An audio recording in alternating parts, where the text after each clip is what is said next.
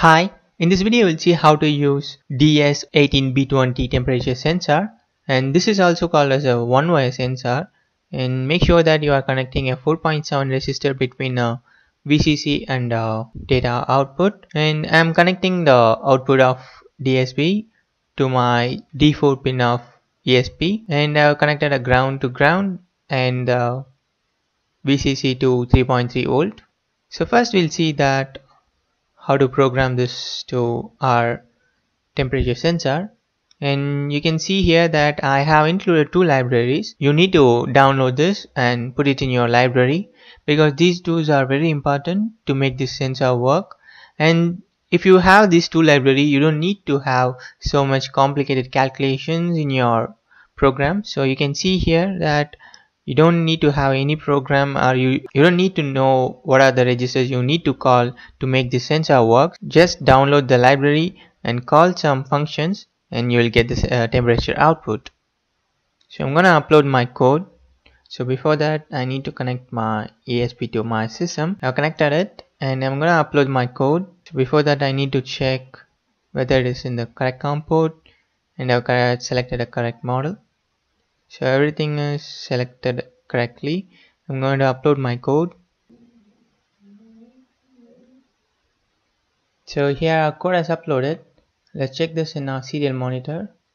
What is the current temperature? So here you can see that we have connected only one sensor to the Esp8266.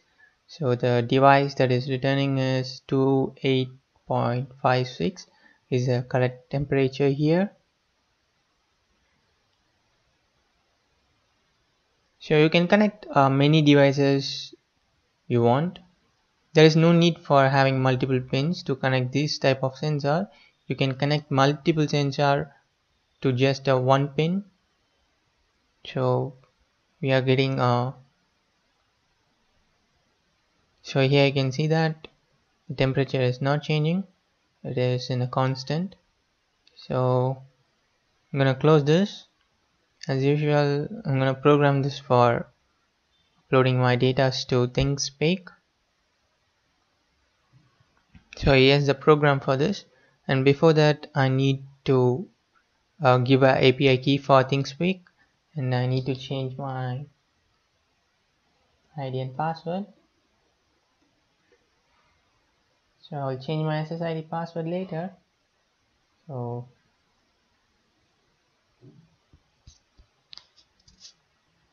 before that we go and create a channel. I'm going to create a new channel.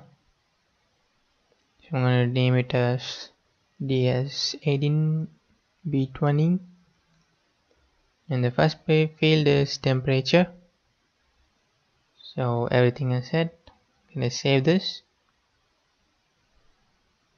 and go for API keys.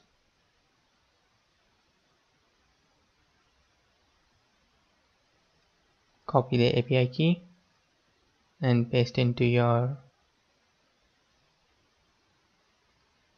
here. That's it. So I'm gonna upload my code. So the code has uploaded. Let's check this in serial monitor to change the baud rate.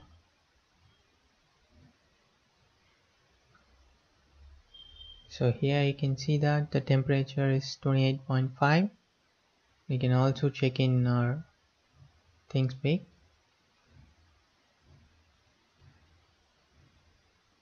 So here we have our first data, that is 28.5.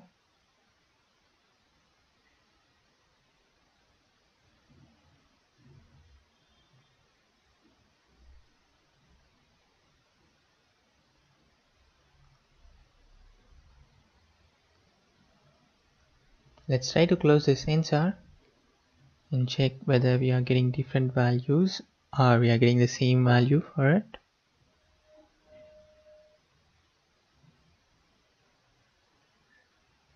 So here you can see that the temperature is slightly decreasing and it started to increase now. I'm going to place this near my laptop vent so that I know what is the temperature there. So we already have seen that different examples with different sensor, and this is one of the example with ds18b20 sensor. And I'm going to close this video here, and thanks for watching. Please subscribe to this channel. Thank you.